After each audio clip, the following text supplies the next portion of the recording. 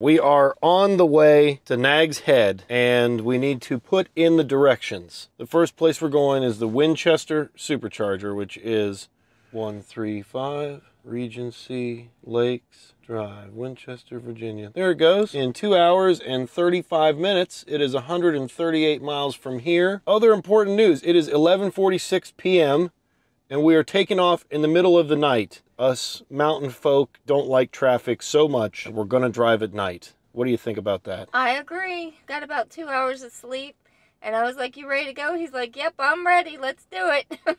Let's do it.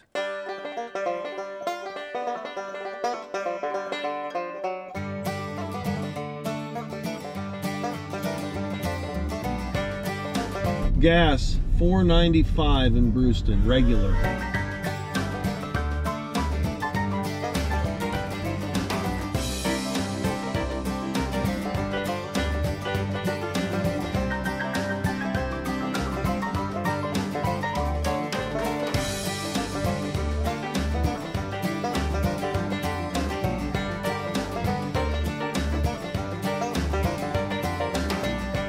We got 15 miles till we get to the Supercharger. We technically do have it in the GPS, but the car doesn't know that's what we're going to do when we get there. So navigate to the Winchester Supercharger. That's it right there. And looks like it's got me. And that's the most important part, preconditioning battery for fast charging. It's all going down in 14 miles. We made it to the Supercharger. We drove through the middle of the middle of the middle of nowhere. 49%, 159 miles of range. Let's plug in and see what happens.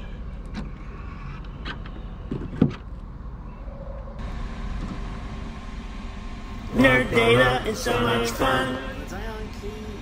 We need to plan our next destination. 10101 James Madison Highway in Bealton, Virginia. We are ready to hit the road. We have 227 miles of range right now. Let's get on the road. So we're back on the road. We actually have to take 50 east for 15 miles, it looks like. And we're at 74%. 242 miles, $9 and some at the last Supercharger. Totally unnecessary charge stop, but that was a rejuvenate stop. We both used the restroom, so the bladder wins that battle. Keep that in mind when you have to have 400 miles of range, because I want to meet your 400-mile bladder. Bealton Supercharger, bingo. 250. Calculating route. That's a banger. In 500 feet, you will arrive at your destination. They're back here around the corner, but they're definitely here. Let's plug it in.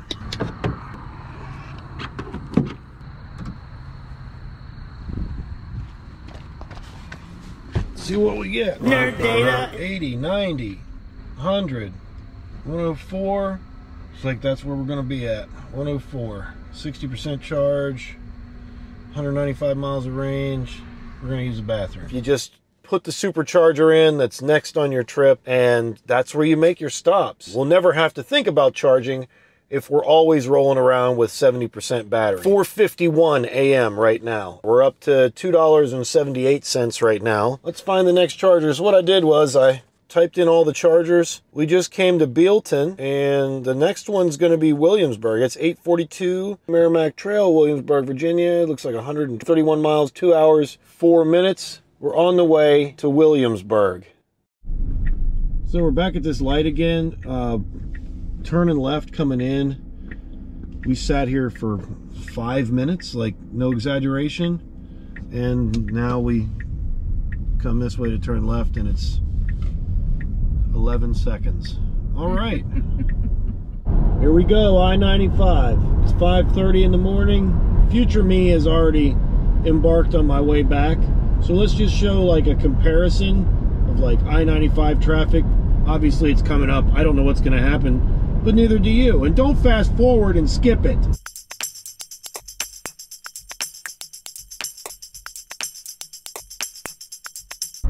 Show me the Williamsburg Supercharger. That's the one. Bingo. Preconditioning.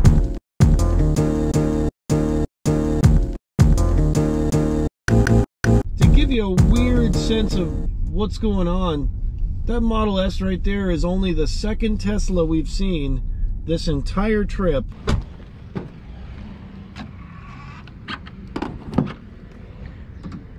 Check this. Nerd data. 900. There's 1,000. Oh, 240, 250. It wasn't there long, but it was there. It moves quick enough to where you can just kind of sit and watch the numbers go up. It's 706. So I'm gonna have a Cliff Bar. I packed the goodies, man. She's got pasta salad. If Arnold Schwarzenegger was killing pepperonis, he'd have 9mm bullets for him right there. We now have 66% battery. She's eating pasta salad, I'm eating Doritos. And we gotta go to Chesapeake. 101. Hillcrest Parkway. There she is. Let's get on the road.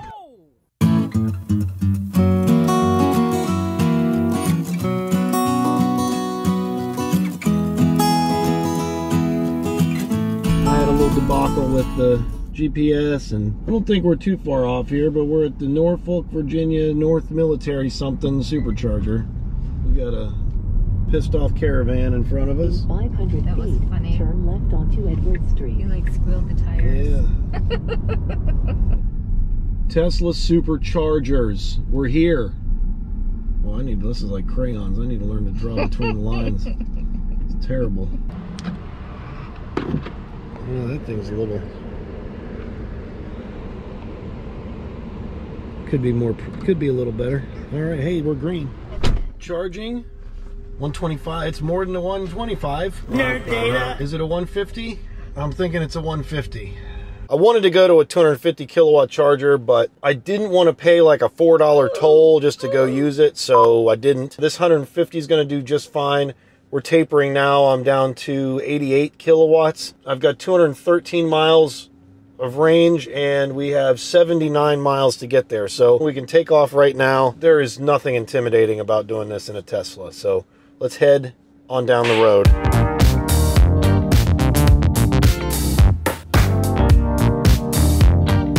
Gonna take my horse to the Newtown Road. We're avoiding tolls. We're on 168 Business South. Just rolls off the tongue. So this is what, 30 minutes now? We started here 30 minutes ago and we've made it to here. It was an accident with a truck.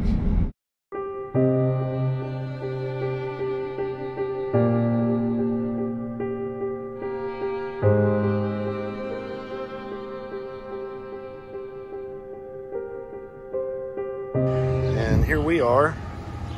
And Connie, we made it. We're at this Supercharger. I'm excited. I got some strawberries and I think I'll make a salad. Okay, a little bit more nerd data. Our total trip was 280 kilowatt hours. We only paid for 165 based on the charging stats in the Tesla app. So that means 115 of them were free. Turns out all the ones in the Outer Banks at the Kill Devil Hills charger were absolutely free. So not only were they fast, but they were free. Super good to know. Okay, so this is our first trip to Outer Banks, and we came down here for our anniversary, and I must say yesterday was amazing. We went to Paradise Fun Park, and we played putt-putt golf, which is really amazing because they have great water features, and it's just a really fun time. Very pricey down here. To me, you know, we paid, what, $30, I think, just to play miniature golf. We were trying to find, believe it or not, we're, you know, right here at the Atlantic Ocean, and there's many, many seafood places, but there are very many people down here. And, like, we tried to get into Miller's, which looked amazing, and I wanted to go there to eat, but there was literally people sitting outside on benches, just waiting and waiting and waiting and waiting to get in to get a place to eat. And there's many places down here, but there's more people, I think, than there are places to eat. So we ended up settling for pizza, which was an hour wait, but it was worth it. It was very good. So we walked over to see the ocean, and I got to see the ocean for the first time ever, which was, again, I could spend the whole day there. It's so beautiful. They have white sandy beaches. The vibe down here is pretty good. You have to be very skilled at driving because it's like a raceway park on the main strip. However, there is a secondary strip that runs along the main strip that's kind of like the back road for the locals. And then we got to go and see the lighthouse, which was very cool. And we got to see the Wright brothers, where they had their first flight, which was awesome too. So yesterday was an amazing day. Last night, we were in the hotel room for, I don't know, maybe an hour and a half. We checked in early and put our stuff in the room, but then, you know, there's so much to do down here that we really didn't spend a whole lot of time in the room. And then when I came, you know, we both showered, and I came and laid down on the bed, and I'm looking at Adam like this, like, he's like, "Are your eyes bothering you?" I was like, "Yeah, they're really dry, you know, and I can't find my eye drops." And here my eyes were really like on fire, and I think I had acclimated to the mustiness of the room.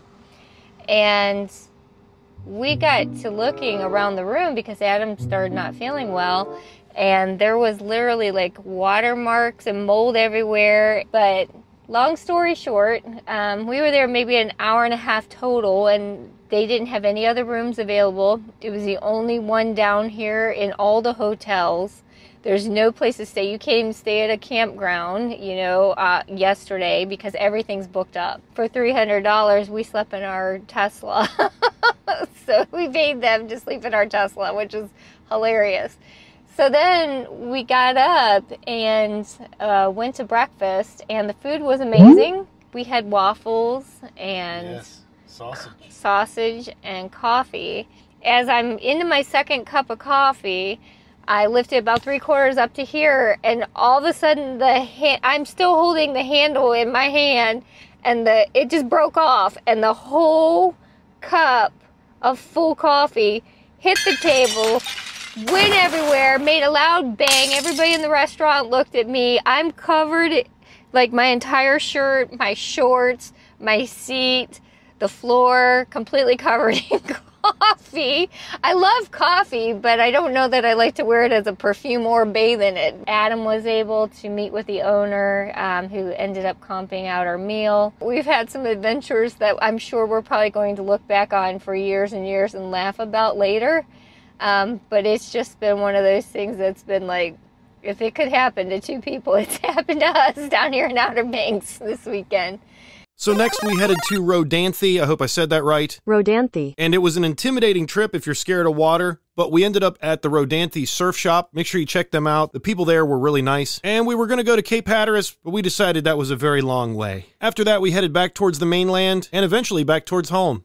I did a whole lot of planning and looked up all the Superchargers and put them all on my GPS for our trip down here. But for our trip back, I just said to go home. We're going to see how that works out. Williamsburg.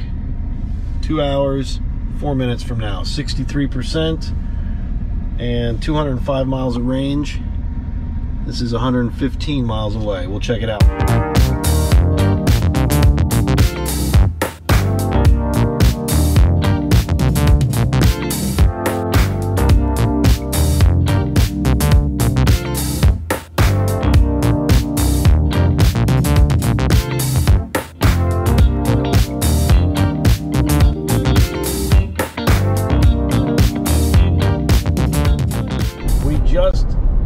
Preconditioning. We're heading to the Williamsburg Supercharger. I guess 2A is going to be the one for me. You can go in between those two. Yeah, I guess that's the only one. Yeah, right there. 1A, middle. B, C. Which one's he in? B. He's in D.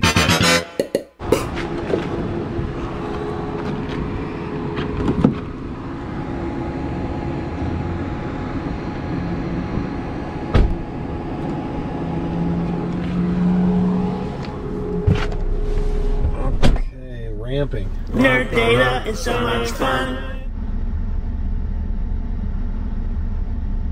To 155, it looks like. 30 minutes remaining to continue trip. Man, these vegetables taste really good. Yeah, the vegetables definitely made the sandwich. I'm glad you added whatever you put on there. You put cucumber on $2 extra. It just said assorted vegetables. You don't even get a choice? Oh, that's a restaurant for you. We got 3 minutes remaining to continue trip. We're going to make it to Winchester with 11% remaining. We're making home with 17% remaining. All right, I-95 Mayhem. Let's do it. Is there any way to go back roads? Well, you want to head west. Oh yeah, west, not east. Yeah. So, Get off 54 west.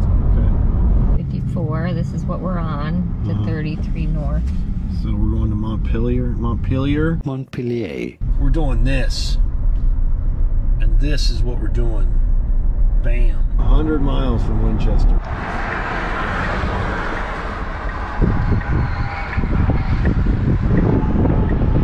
Durka. I heard some Durka going on there.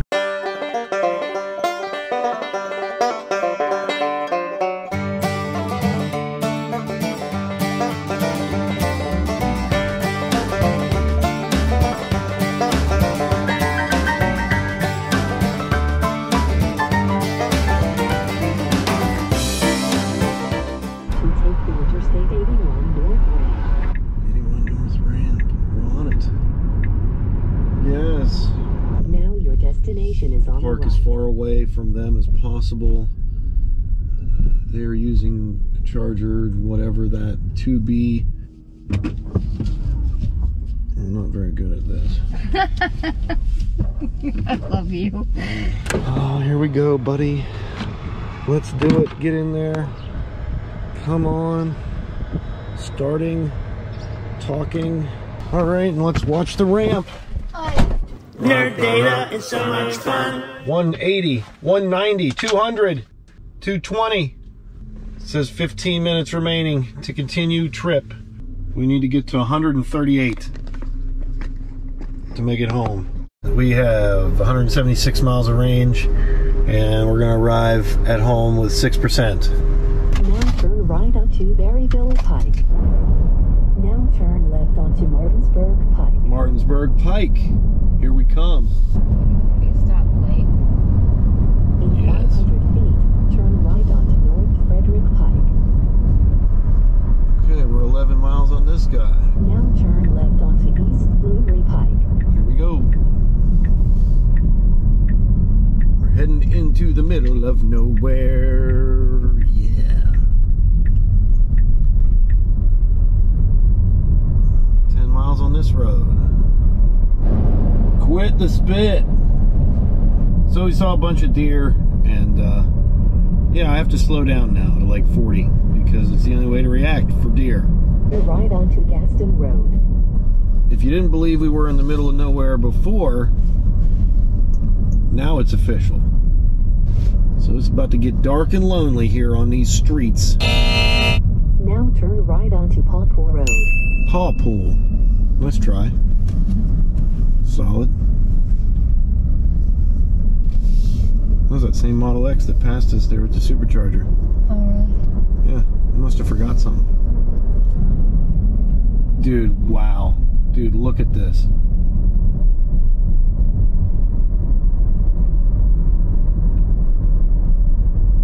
Take some cajones to do that, buddy. Props on the cajones. Keep right onto Queen City Drive.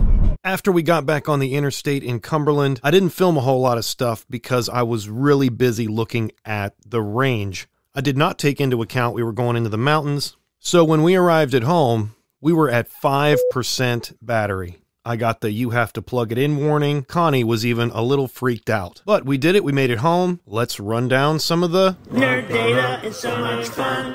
So here's the rundown. 1,090 miles traveled, 280 kilowatt hours used, giving us 257 watt hours per mile average. 81 kilowatt hours purchased on Saturday, 84 kilowatt hours purchased on Sunday, totaling $61. It took us 12 hours and 10 minutes to get to the Outer Banks. We charged for about an hour and 10 minutes. We started with 94%. We got there with about 35%. We left from the Outer Banks at around 20 minutes after 1. We got home at 11:30, 10 hours, 10 minutes. We spent 50 minutes charging. We started with 63%, we arrived with 5%. Two things need considered. We got 115 kilowatt hours for free at the Kill Devil Hills Supercharger, and we did not ever break the speed limit. Do we expect you to do that? I'm not your daddy. So that's all the data, and that was our second wedding anniversary trip to the Outer Banks. If you have any questions, please leave them in the comments below. Make sure you subscribe if you made it this far. Totally worth the click, and leave a like if you were entertained. Thank you so much for watching. We'll see you on the next one.